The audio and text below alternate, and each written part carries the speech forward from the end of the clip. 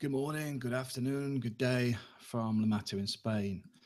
Today, we're going to talk about businesses in the Philippines, the pitfalls and the upsides. The first thing I want to say on this is quite simply there is a lot of plus sides to it. I know a lot of people don't do very well in business, but at the same time, it often comes around to other things going on beyond the business itself or how the business was managed. I've never lost money on a business in the Philippines, ever. Even the ones that weren't great, still at minimum broke even. For example, setting up with the old load business using the one system, it was an expensive entry into the business, but later on we discovered it's more being used as a networking tool rather than actually a business. You know, they because for us it was more to do with being set up as a load business, and I was looking for the reliability of being able to use a computer instead of a phone. But it was actually being more on the case of they were just selling the system to sell it to other people to make money off people buying into the system. But even that, over time, we got the money back on the sales on load. But yeah, I wouldn't advise getting into some of these systems because they're purely on a networking basis. The upside to the businesses for a start is you got an income that is local. The income locally means that you can support yourself. It means that you're not reliant on your pension or income overseas as much. And often it can be beneficial in the sense if you are using your pension or whatever as your regular money, the business money can help the business grow or start other businesses. So it does help develop things long term for everybody. Um, when I say everybody, I mean your family, the relatives, whatever, because I know a lot of people think, well, I'm not really bothered in helping those. But I do think if you do, it actually makes life easier a lot of time. I'm not saying every relative could be helped because some people are beyond that. But at the same time, you can make life easier for yourself, your partner, and a lot of other people if they want to pull their weight. Which gets down to one of the pitfalls, which is a lot of people cannot run a business. They don't know how to. They've never done it in their life. They don't commit to it. They don't understand um, the cash register is not spending money because it's not profit, because goods have been sold to actually accommodate this. So at the end of the day, what you've got is probably 20% in the cash register is actually spending money. 80% of it is actually got to go back on stock. And a lot of people don't get that. So when there's money in the register, cha-ching, they're quite happy to take it out and spend it because there's no connection between the stock being replenished and what's in that cash register. Um, that's just the way it is. It's very difficult to change some of these people's mindsets because that's closed down, me, isn't it?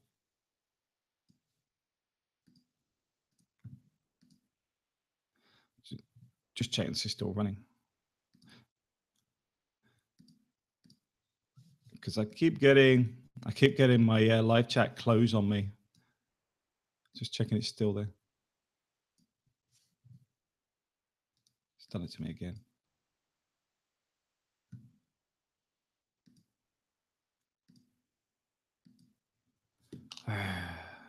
Is this still live? Yeah. Yeah, I've lost my live chat. I can't actually see where I'm talking. So apologies for that pause there because it literally just vanished on me. Yeah, so some people don't know how to run a business. They don't see that money in the till as being it's back into the business. But also you get people that see it as your business. So if it fails, it's not their problem. They don't take the same level of responsibility as you do, which is where one of the important things is you need to commit to the business. You need to be one of the key elements that say, I want this to work and this is how it's going to work. But also being aware that people will take money out of the register, etc. You need to understand that you need to have a good auditing process and not really trust people, especially at day one. But over time, trust is gained. It's not given for free. Um, So those things you need to take on at day one. The people won't run it at the same level you do, in the sense that they aren't committed to it. It's your business, your problem. But also, you need to commit to it, because I know a lot of people just go, "Oh well, I set it up for the wife. The wife does it, and then it's not my problem." But at the same time, you can't then complain in 2 months' time it's gone bankrupt if your wife has no idea how to run a business, which is quite common.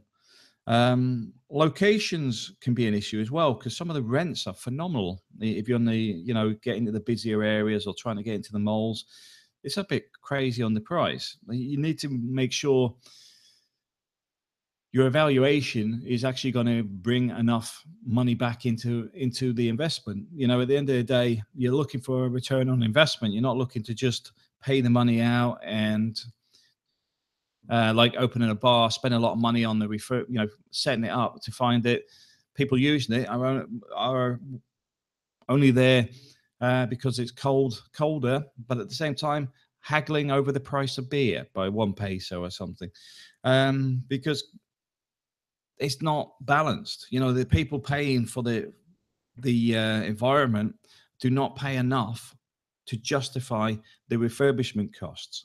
So you've got to make sure that if you set that up, you're in the right location and it's simply viable. I mean, in Minglenelia, there was a restaurant opened. It was quite a nice restaurant. It only survived 6 months. I think the rent must have been too high, because it's a nice place. But I mean, we used it quite regularly. But I don't think there was enough people in that area to sustain it. But also, if the rents are high, then it's near impossible. With the right type of business in the right location, different scenario. Um, what's that? Yeah, but the other one is rent hikes. If you're renting a place out, be aware. I've come across this a few times where they've took a short-term rental on, like say a year, for testing the business. Then what's happened is the rent's been hiked in the following year. It's suddenly gone up twofold or whatever, because they're seeing the business is working well. Uh, be aware that goes on. I mean, how you protect yourself against it is up to you. We don't really get into that, because quite simply we buy the land or sit on, so we don't really have the problem. But that is one thing to be aware of: price hiking, because they can see you're doing well, so they want a cut of it, even though it's not their money and they're not working for it.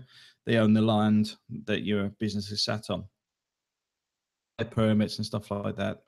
Um, I mean, I'll just give you an instance, because I know this goes on in Makati as well. The fire extinguishers are good. You don't need to replace your fire extinguishers every year. I can't remember the actual pressure. You've got to have them tested every year, that's for sure. But I'm just trying to think when you need to replace them, because I think they're good for about 10 years most of the time. But you will get fire officers that won't give you your fire permits unless you buy new extinguishers. That's, I mean, it's corruption as far as I can see it. There's no reason for the fire extinguishers to need to change in, but it seems to be quite a common practice. I mean, I know when we had ours, what happened was the guy was there, said we needed 2 fire extinguishers, and the phone was already ringing by the time he was at the gate with somebody trying to sell us fire extinguishers. We bought our own in the end. We went into Cebu City and bought our own, because I just don't like the corruption. Because selling overpriced, and the fact that we didn't need them is two different things. But at the end of the day, I don't see why we should get ripped off in that way. Mayor permits, if you don't get on with the mayor, that could be an issue. If your neighbors get on with the mayor and you don't, that could be an issue. Because if you can't get a mayor's permit, you're going to have problems. The same with most permits. If you get a good rapport with the local government, you don't really get any hassles. But it is something that can be a real Achilles heel, because you can't open your door. They'll keep shutting you down because you haven't got the right paperwork. And sometimes they won't give you the paperwork. I know in our case, they only do them every 3 months or whatever. So they just say, come back in 3 months. But at the same time, I don't really get front of face myself. I use other people to do a lot of the running around, because I like sitting in the background. Nobody really knows there's a foreigner involved, which means there's a lot less hassle, because they don't They don't see you there, so they don't see the opportunity for exploitation, which can occur. The next thing is family issues. Family issues can be good and bad. Some of them, you can have a good selection of people that will help with most things and not want a lot for it, if at all. But then you've got the other thing, like a friend's eatery went bankrupt because the family were going there to eat every day for free. Because he treated it as if it was his house. Where you go to somebody's house in the Philippines, you often hear the phrase "let's eat," where you offer food. Well, they just seen this as an ideal opportunity to go down to a local eatery and eat every day for free until they bankrupted the business. Get people to understand that this is not your home. This is a business. This is not run in the same way, and separate the two. You can have family work there, but it's under a strict setup as a business. It's not to do with, oh, well, that's my sister, that's my brother, or whatever. Because at the end of the day, you need to be running it as a business, not as a support mechanism for people that think they've got a free ride. Janie Recats, hey ho, hi, how's it going? The next issue say would be supply. One of the big problems I faced in the Philippines, but especially related to things like bread, is getting steady supplies of some ingredients. I know some of the problems we're having, a friend of mine was having, was with the alcohol for his bar. Because every time you go there, you have to grab what you can because next time it might be out of stock. That's pretty normal there. Uh, Janie Recats, yes, I agree. Oh, thank you. George, and they come from the mountain seat and get a load. Yeah, exactly. Some people will abuse it if they can, and the other thing is when one person abuses it, it doesn't take long for the other people to be aware of it. But then if you don't help them out, then suddenly you're the bad person because you give one person some help, and it becomes a problem for you because everybody hates you because everybody wanted the same as the first person got. I simply say separate business from family, and that way you don't get into these things. You just go, no, it's not. It's a business. It is not my pocket. It's not. They're not the same entities, and it doesn't matter whether they like it or not. That's all you got to do. It's like, well, I don't see it the same, and that's it. There's no conversation on it. Yeah, family. Yeah, Janie said family. Yeah, yeah. The family can be a help or a hindrance. Depends on the family. Depends who they are, their mentality, whether they want the business to be a success or just seeing it as an opportunity. Um, so yeah, it is an issue. So, like I say, with supply could be an issue as well because if you can't get the regular ingredients or whatever you need, then it can affect your business quite considerably. Even things like having a laundrette, having the right washing powder can be a problem. If you don't have access to regular supplies of washing powder, um, then it doesn't really function as a good laundrette.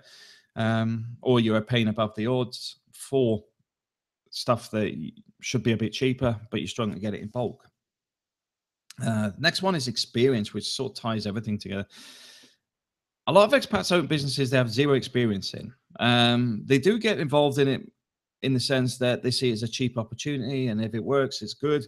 But at the same time, it doesn't work, shouldn't really complain because if they've gone into it with a lack of experience, not only on that type of business, but on the local workings, local knowledge, local culture, then all these things have a positive or negative impact depending if you take it as experience and develop it. When I set up a business, I don't expect to make any money off it at day one. I expect it to take time to make money. I expect to have to reinvest some money early on because of the stuff that are unseen. That is just reality. At the end of the day, even big companies have the same issues. They don't expect to go in there and be making money at day one. They're going to expect some things are going to be an issue. Getting sustainable where it's ticking over could be quite quick. But at the same time, if you open a restaurant and then suddenly realize that you put one grill in and you need four, then obviously you've got an investment that is suddenly eaten into your profits that it won't be covered within the business. But you need to get the other grills up and running as quick as possible because you've got more money coming in because there's more customers. So you do get these sort of things where you will have to invest as and when. which is why I like to keep a separate fund that's not really in the business, but it's available to it. That way you don't get into these problems. The same with construction work. Is a lot of time people don't have the right tools, don't have the right equipment, so I buy it and then I just store it. Because that way I've always got my own equipment there that people can use when I'm there. Um, so when I say use it, they'll watch like a hawk to make sure they look after it after the event of somebody dropping a welding machine off a roof. But that's another story. Janie Recats, but it's hard. I'm a Pacific Islander. We have to share everything. Makes me mad sometimes. But in the Western Isles, it just might put my foot down. Even harder when you have a business. Yeah, I think with that though, you need to turn around and say it's not yours. It's a business, as if it's a separate person almost. Because that way you're sort of saying it's not mine. I don't own all of this. I've still got bills to pay, etc. Because you need to be really firm on a business. I mean, that's why I think a lot of the Chinois do so well, is because their culture is very different in that sense, because they do understand business and they do put the business forward. But I understand the whole, we've got to share everything sort of thing. But that's why it hinders a lot of things that could have developed to a huge business over years, because they do get some businesses getting the money taken out at day one where it's not even made money yet, or it's got bills to pay, people spending the money before it's even been made. Like for example, people getting loans for say opening an internet cafe and then spending the money because they see the money coming in, but they haven't paid the loans at the end of the month. You just say, well, I don't know if I've made any money yet. You make an excuse for it. I don't know if I've made any money till at least the end of the year. And, until I've actually paid all my bills, I don't know if I've made any money, because next month might be quiet. The month after that might be busy. I don't know, until you've got to try and force it to the point where people are going, well, they're not, A, you're not going to give me any money, but B, I can sort of see some logic in there. The fact is, you don't know, and the big thing for me on this, JD, a lot of these people couldn't care less if your business went bankrupt. And that's why I am quite stern on it. At the end of the day, I've seen it where people just, as long as they've got their San Miguel or whatever, they couldn't care less that you went bankrupt. And that's why you need to be firm on it. At the end of the day, they're taking money from your mouth. They're taking food from your table. This is why you need to turn around and be a bit more stern with them and just say, I don't have it available. I don't know. I've got bills to pay this month. I don't know if I've made any profit whatsoever. George, taxes, VAT is a pitfall.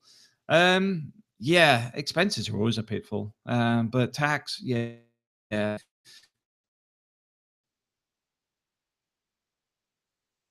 Possible, but also maybe flag up where you should actually invest the money, because it may pay to actually reinvest it somewhere within the business to grow something else. Like I was saying, if you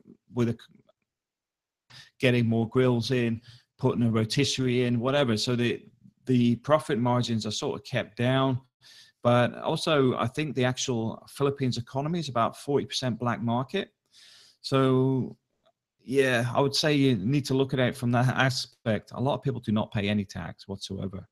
Or if they do, it's a bit like Spain. It's very selective on what they are paying. Yeah, as Janie Rica says, but family can make your life hell. I agree, they can do. And the thing is, when they're doing that, your reaction to it should be more in the line with protecting yourself. Because if people think it's okay to rob you of everything you own, it says more about them than it does about you. You're not being a bad person by protecting yourself, because at the end of the day, you're trying to lift yourself up. You're trying to push yourself forward. You're trying to develop your own business. People dragging you down, they're the problem. They're the problem. Their attitude is the problem. You are trying to help yourself, but if you want to help others, a lot of the time you have to help yourself first, because obviously if you get your business up and running, you have more money. If you have more money, you're more likely to help them. But if they spend all your money at day one, nobody's got any money. No, there's no business. It's all gone. And I know it's a very common problem, and I understand completely, because I've had these same conversations with some people. But at the end of the day, you've got to treat it as if like this is my business. This is how I make my living. It's not for spending. It's not for spending. I need to develop my business. I've got to feed myself first. And once I get my stuff up and running, I will then help you. Choose to. Because I know in the culture, there's this often the debt of gratitude and things like that create these issues um, where it becomes a long term investment almost because somebody may have invested, like, say, 200,000 pesos in your education and everything else from childhood, etc. But you know what? In the West, we call it children. We have children. We look after our kids. We don't go, there's my pension plan walking around. Um, and in the Philippines, I do think people need to change some of their mindsets because they're actually hindering the development of the people within the country because they're stopping them being able to develop a business. They're stopping them being able to get on the standing on their own 2 feet and being independent. And I can understand why some people just think, you know what, I'm not even going to go to work. I just give them all my money to my parents. What's the point? And I can understand it in some ways because at the end of the day, what is the point? If you're going to give everything away, why would you? And that's why I think people need to be more firm with their relatives. And if you help them or explain it in this way, if you take all my money from me now, what is the point of me going to work? And then when you get sick or you want to stop working yourself, and I think, you know what, I'm just going to stay at home because there's no point working. What happens then? There's no money. But if I go to work, I develop my own business, and it may only earn, say, 6,000 pesos a month now. When it's earning 50,000 pesos a month, how much is that worth to us as a family? If you get a medical emergency, I can afford a medical emergency. If you need a home care nurse or whatever, I can afford to give somebody long term to deal with your daily needs. But right now, I need support, not somebody taking from me. And that's the way I would push it. I really would. Because if they won't understand that, then they, you're in a difficult place. And I do know it's very hard to get people to get their head around that. I've seen it. It's very hard to get people to understand that sometimes. That they need to support, not hinder. The next point on this one is theft. Theft is a big problem. Now, theft comes in many ways. I mean, I would say one of the big ones in the Philippines, especially with load business, is how it just disappears. You know, Globe eating people's load, especially when they're reloading. That's one of the things I don't understand why it disappears so easily. But also, I know somebody had a fish business where they were running the fish up from southern Cebu, and his driver was putting his own fish in there. Basically, he was stopped selling the guy's fish and was putting his own fish in and selling that instead. So not only is the driver adding fish to it, he's actually taking fish out that the owner of the vehicle that pays all the bills and pays the guy's salary is putting less of his fish in and putting more of the driver's fish in. Those sort of things go on. Same with a chef that actually turns around and cooking in the restaurant where your ingredients ain't going down, but this guy's bringing in ingredients, running it through the cash register, etc., and pocketing the money. That goes on as well. There's a lot of things that go on you need to be very cautious of. That's why I say you need to be very careful with what people do in your business because a lot of time they don't care. They really don't care. And when they get caught, they're angry at you for catching them. They're angry at you. They've lost face. They're embarrassed about it. But it's your fault in some ways, in some bizarre thought in their head, because they do not want to admit responsibility that they are a thief. They don't want to admit that they've been caught stealing. And that's why sometimes you've got to treat people as if you expect them to steal from you, because that way you're looking for removing opportunities. Because if there's less opportunities, well, less likely to happen. But also, if you start noticing things like your rice is going down or whatever, somebody's looking a bit shy on the amount, then it's time to start double checking on your auditing. One of the things a friend of mine does, he installs CCTV systems. And he's caught people doing it. Where they put CCTV, like there's a petrol station, and then there's a garage at the back that does repairs and maintenance. And he's caught people stealing things, even like motorcycle helmets and things, because he can see them. He sat in the petrol station looking at the CCTV. You've just got to cover your back, because at the end of the day, once the first people get caught, the rest of the people aren't going to be so quick to do it because they know you're on the ball. But you also get this thing where people can do it collectively, because if one wants to steal, they'll sometimes get the other people involved, because that way everybody's involved and nobody's going to go to the boss about it. And you need to bear that in mind, because I've seen that happen as well. People were stealing meat out the freezer, but there was 4 people involved. The fourth person didn't want to get involved. They were putting food in his bag. Um, yeah, you've got to bear that in mind. These things do go on. Getting a good accountant, look for recommendations as well. It's very easy. I mean, even in Spain, getting good accountants is a minefield. Because a lot of people just assume that you'll just keep sending them money and they'll just do the absolute minimum. What you want is an accountant that actually turns around and can say to you, spend it like this, don't buy that. If you're going to invest in something, do it this way, etc., etc. By the way, if you're finding this chat useful, please give us a thumbs up, just to, help support the channel a little bit. And those are the things that you have to be aware of if you're setting up a business. You need to be on the ball with it.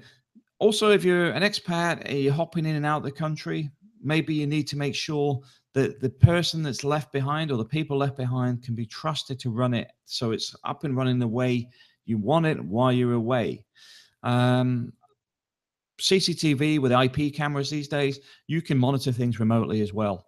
My place is monitored 24 hours a day. We've got IP cameras in our compounds. At the same time, the other thing with the cameras is you can make sure that there's a deterrent there, even if you're not watching. If they know this camera's watching, people are less likely to steal. Simple as that. Even if they don't know you're watching, they just having it there and just saying, I watch the camera from home, I record it, and then when I'm sitting watching TV, I sit there with it switched on my other monitor, and I sit there and I'll watch it while I'm doing other stuff. Because even if you're not doing it, the whole point is they know it's there. They don't know when you're watching it. They have no idea. They don't even know if you haven't watched it for the last 2 years. But the fact if it's sat there, that's enough for a lot of people to not even think about it. But I do find that a lot of people, I'd say 90% of the people that have worked for me are very good people, very trustworthy people.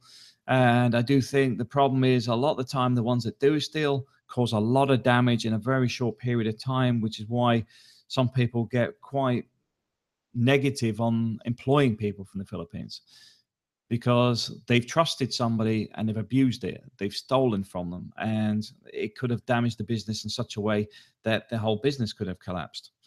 So that's why you got to, myself, I take it from the viewpoint is, yeah, I hate people that steal, but if somebody managed to do it, it's partly my fault for not covering my own back. At the end of the day, to get my trust takes time. There's several people I do trust to run businesses when I'm not in the Philippines, but that list is not extensive. There's lots of people I know and friends with, etc., but it doesn't mean I would trust them with my businesses. No way. You can't. You can't. Yeah, and I say that's the main ones. One that can be a bit of a problem is the weather and acts of God, shall we say, earthquakes, typhoons, that sort of stuff. Because like when we went up to Tindog, when we did the aid relief, everything was wiped out. All the power was down, the internet was down, roofs were off buildings, water wasn't being pumped, the pump stations were off as well. You can get these things that can be long term. PLDT and the electric guys were out, Vico were out there pretty quick. They were very proactive in getting things up and running again, and they do say that they did a good job with what limited resources they do have. But at the same time, you've got to factor that in as well. Sometimes things happen. So if you're going to open a business in, say, northern Cebu, how often do they get bad typhoons? If you're opening something up in Luzon, are you in an area that floods? If you're opening up in Bohol, how often do they have earthquakes? Because I know in all these areas they've had a lot of natural disasters over the last few years, and you've got to bear that in mind, because if you're relying on the business, be aware that one day it may get wiped out by bad weather, or an earthquake or something else. And I know it sounds a bit over the top in some ways, but if you factor that in, that when you're researching a place to go, is it anywhere near any of these problems? When did they last have an earthquake? When did they last have a typhoon hit and destroy the place? Can you insure against it? Does your business need to be in that location? Is there a way that you can move things if it is in typhoon season, if you had to? All these things need to be sort of factored in to protect yourself, because a lot of time, I mean, you've probably seen it in Thailand, where they had it with the what do they call it, tsunami, where people's entire bars and livelihood were wiped out in one go, and everything was gone. Everything they built up and everything else, it's just wiped out. There's just nothing left. Um, and being able to protect yourself a bit against that, I mean, the first thing would be on that is you need an emergency fund. Even if you can't protect the business, you should be banking. You need to build up a fund to get you going again if something did happen. And it's not easy. I know it's not easy, but you've got to factor these things in, because what if it happens? Can you factor yourself in a bit of protection in there, so that you can actually put 10% away every month to actually protect the business and yourself against something going wrong? I'll leave this one at that. It's nice chatting to everybody. Thanks for being here. Thanks, George. Thanks, Janie. Have a great day.